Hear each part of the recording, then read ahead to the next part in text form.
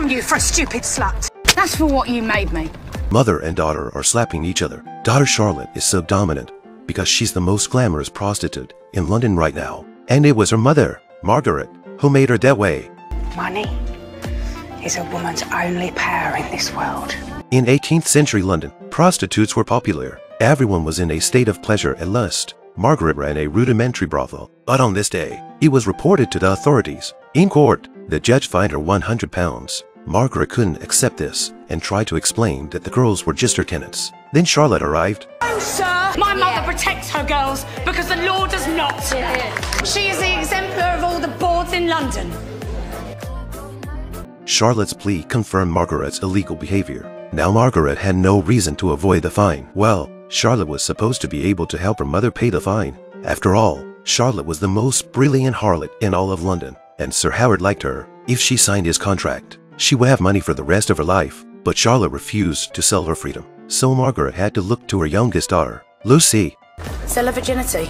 Margaret's brothel was in crisis. Emily, the top prostitute, sensed danger and turned to Golden Square. There's just something about this high-class brothel. Shakespeare is being talked about here, and they're singing and playing instruments. Emily was shocked by the high-class atmosphere. Emily met the brothel's owner, Lydia Quigley, and began to sell herself.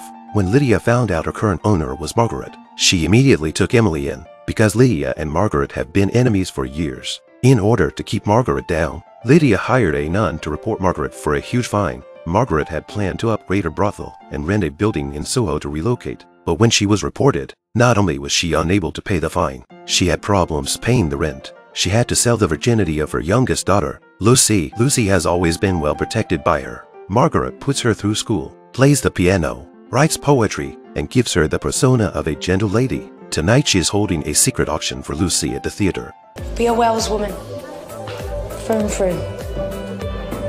The prostitutes and brothels of 18th century London are mesmerizing. The young, naive girl makes her debut tonight. Her mother gave her a pair of shiny shoes.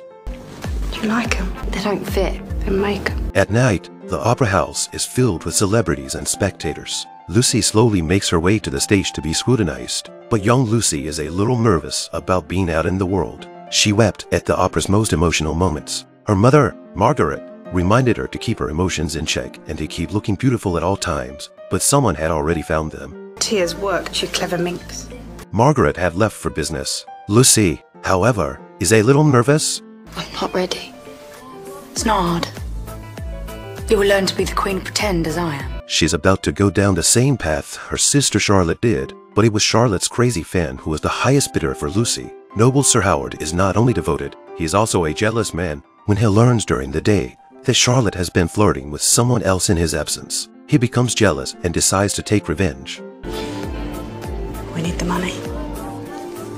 Then take it. And so Lucy was taken away by Sir Howard. Her mother also found an angry Charlotte and blamed her for upsetting Sir Howard and tried to persuade her to sign a contract of sale.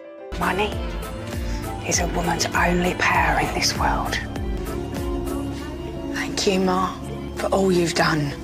For Lucy and for me. You never, ever sold us short. The status of women was very low in the society of that time. The nobles lived a life of luxury with their estates, lands and hereditary titles. But women, without the right to inherit, had to work hard to get a good man to make ends meet.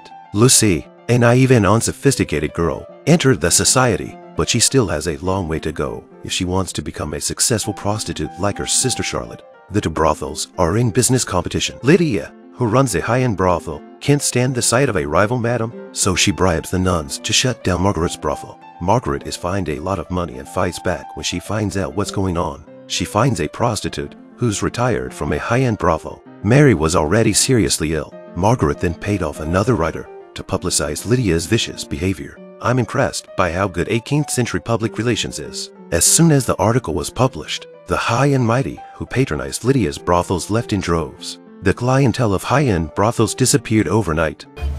How? Seeing as we've got no coals? On the other hand, Lucy received an invitation to the Baron's far-flung estate. She was greeted by the Baron and his wife. After bathing and dressing, they took Lucy on a hunting trip. Lucy, who had never killed before, was terrified in her unfamiliar surroundings. She is more like a frightened deer not knowing which gun is being aimed at her. Lucy's nervousness and inhibitions were obvious to the Baron. He teased Lucy that she wasn't as interesting as Charlotte, at which point Lucy found the courage to say, "Every shot he made was wonky. I shall call him Lord Wonky."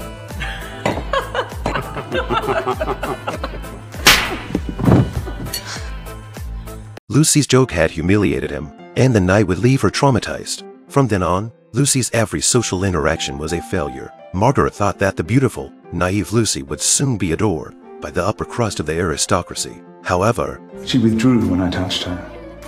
My apologies, Mrs. Wells. I fear your daughter is not for me. Margaret was overwhelmed by her daughters and her business. And without business, her rival, Lydia, was ready to strike back. Oh, deliciously vulgar.